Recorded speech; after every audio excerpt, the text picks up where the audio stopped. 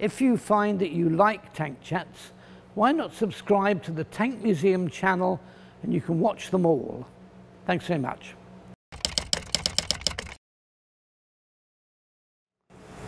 This is the M46 Patton.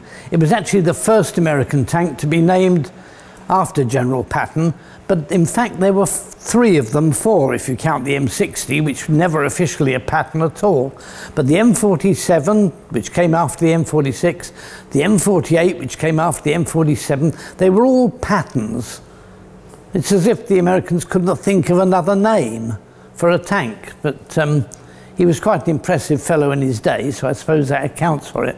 Now, it's quite an interesting tank. It saw action during the Korean War, and it saw action as part of the United States Army, but it was a complete contrast with the M46 Pershing from which it had been developed. In fact, the hull is very similar to the Pershing, as you'll see.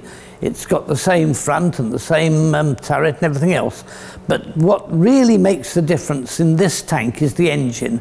It's got an air-cooled V12, a Continental in the back, driving through one of their Allison cross-drive transmissions. And it means that the tank's far more powerful and far more manoeuvrable than any tank had been up until that time. The engine's rated at 700 horsepower. And when you compare that with the Pershing, which only ran at, what, about 500 horsepower, you can see that this thing had a load of oomph in it.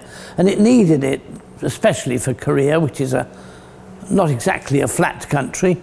So it was a well-powered tank. It's got a 90mm gun. All of the American tanks of this period have 90mm guns, but in this particular version, it's got the fume extractor as an enlarged section of the barrel near the front of the barrel, not halfway down as they do on British tanks. But that's an identifying feature of the M46. Now, another feature to look at for the M46, if you want to make sure it's not well, there are two, in fact, it's not a Pershing. One is that in addition to having 6 road wheels, and you can see them here, there is a small road wheel at the back. Behind the 6 main ones, before you get to the drive sprocket, there's a tiny little wheel just to keep the track in tension, and that's a feature unique to this type of tank.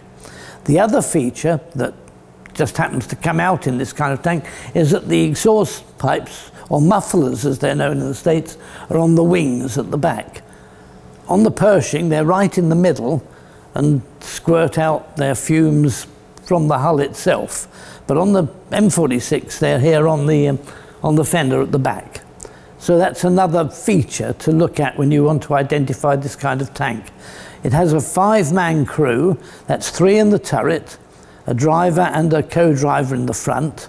The co-driver has a lap gun, which is a 30 caliber Browning, and there's another coaxial Browning alongside the main gun here, and a 50 caliber up on the top for the commander. The only strange thing, which I've never actually had explained to me, is that bracket on the front of the turret. It's not exactly clear what it is. It looks like a support for an extra machine gun, but I'm not absolutely sure. So anyone knows what that is exactly, it would be nice to know. The other thing I was going to point out to you is the fact it's got a tiger's face on the front. Now, these things, the idea was that at the point of the Chinese New Year, as the year of the tiger was ending, they thought if they painted tigers tigers' faces on the front of these tanks, and they're all different, some of them have claws, some just a big head like this, they'd frighten the Chinese, the superstitious Chinese, to death. Whether they did or not is another matter, but the tanks managed to hold their own very well. It was about equivalent to the British Centurion. Certainly in terms of mobility it was, although in gunpowder it fell a little bit behind the Cent. But otherwise it was probably the best tank the Americans fielded in that campaign. The suspension is torsion bar, and that's another thing that really needs explaining, is the origins of torsion bar. We know they came in with the M24 and the M26 during the war, Before that, the Americans had used the vertical and horizontal volute spring suspension. But why they suddenly went to torsion bar, where the torsion bar idea came from, we don't know. And that would be another thing that we'd need to know. The tank has a rear drive sprocket, and you'll notice also on the M46 that the sprocket is a lot higher than it is on the M26. That's because the final drive is different and comes out at the top. And it gives you a more level run with the top run of the tracks than you get on the M26.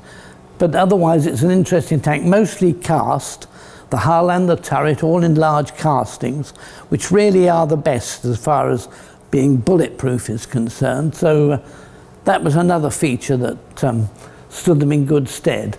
But the M46 really didn't last very long. As soon as the Korean War was over, it was replaced by the M47, which was in effect the same hull with a larger turret but the same gun on it. And then later on still the M48. So from that point of view, the M46 is only a transient design. But it's an interesting tank all the same, well worth having a closer look at sometime. And a few questions about it that we haven't answered exactly yet. But it's a vehicle worth looking at. Thanks very much. As ever with these tank chats, we're only doing them because you're supporting us. So can I thank those of you who have joined our Patreon scheme or are supporting the Tank Museum in one way or another. As an independent charity, we just can't continue doing the activities we do unless we get public support. So please, if there's any way you can support us, Patreon's the obvious one we encourage people to go for. Please do, and we hope you do still continue to enjoy these tank chats we're making.